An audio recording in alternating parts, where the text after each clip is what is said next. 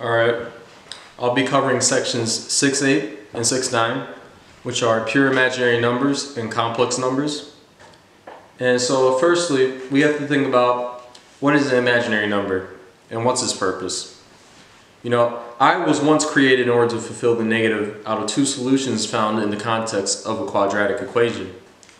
Previously to that, any numeral present in a radical that was negative were just left undefined, and they weren't dealt with inside the equation, or where the equation had parameters set to real numbers. They just didn't interact at all.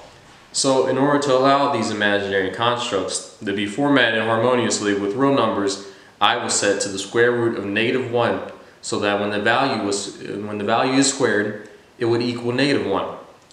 A value with tangibility, a number that could have interaction and perform operations with real numbers, and those accounts are actually, in actuality, are called complex numbers or complex number equations. But before we get into those proceedings, you must understand the traits of I. And so we'll go on to talk about that as of right now.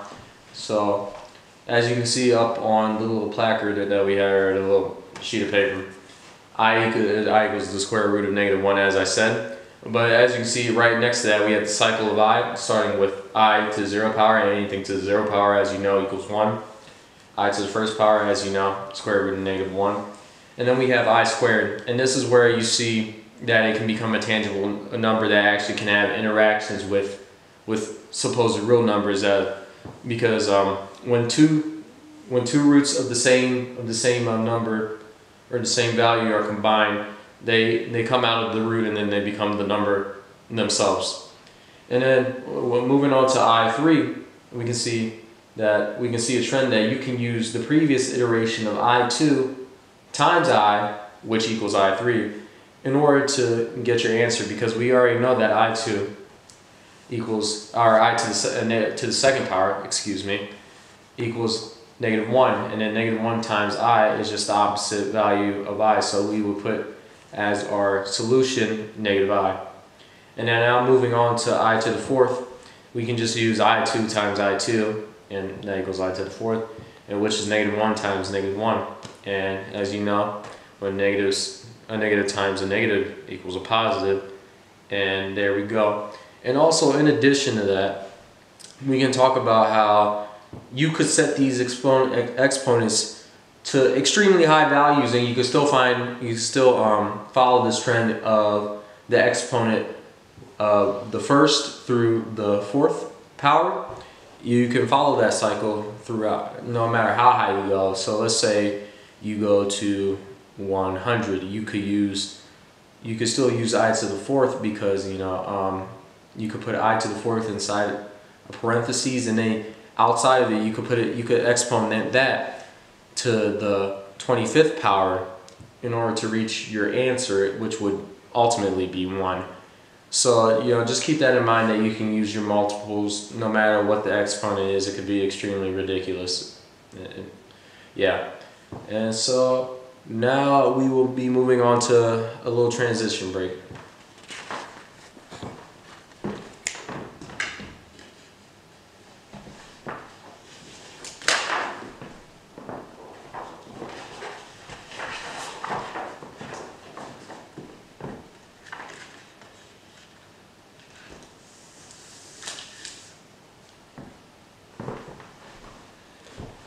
Now we're back. So now we're going to talk about pure imaginary numbers. And as far as pure imaginary numbers are concerned, they're really just multiples of I. Multiples of I. And as you can see, our equation is 5I inside of parentheticals to the second power, and that's pretty much what we have as of right now. Now keep in mind that 5I in itself is actually I to the square root of 5, and that's actually the initial form it holds. And so as you can see in this equation, subsequently I just do 5I times 5I, because the second power multiplies through a reiteration of itself. And then nextly we combine like terms, because you can't combine imaginary terms and real terms together. And so now we have 5 to the second times I to the second, and we know I to the second is -1. So from there on forth, and we know what 5 to the second is. And so after that, subsequent to that, we get 25 times -1, and then our answer, or our solution, is the opposite of 25, which is -25. And there we go. And we'll be moving on real quick. We'll do another quick transition.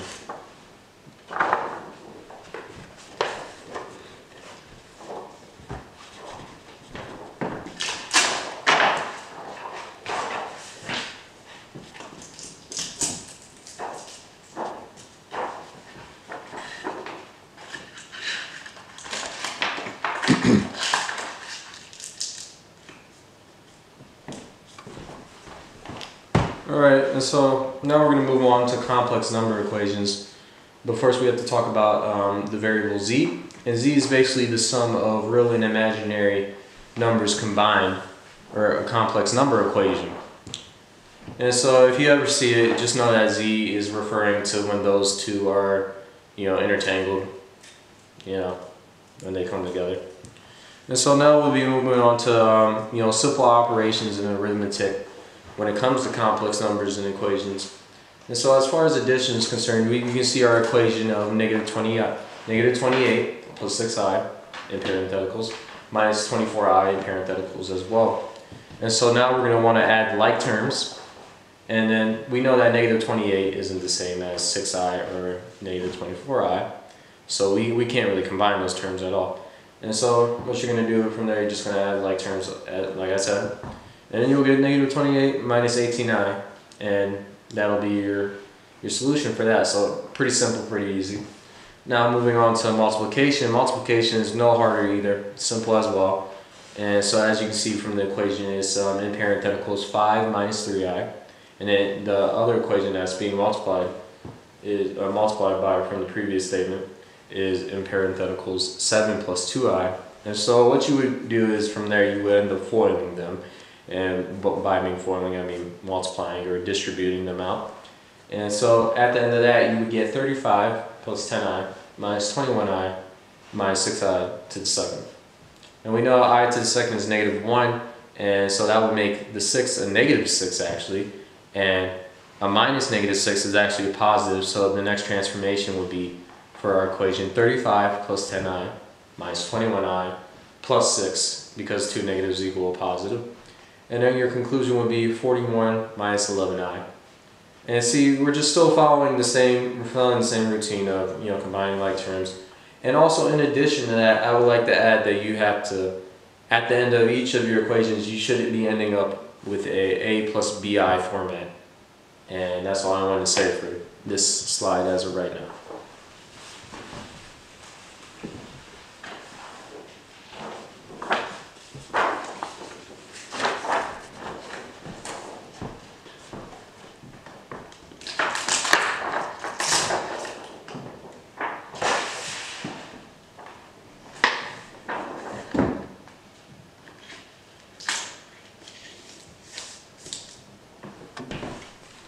And now finally moving on to the operation of division.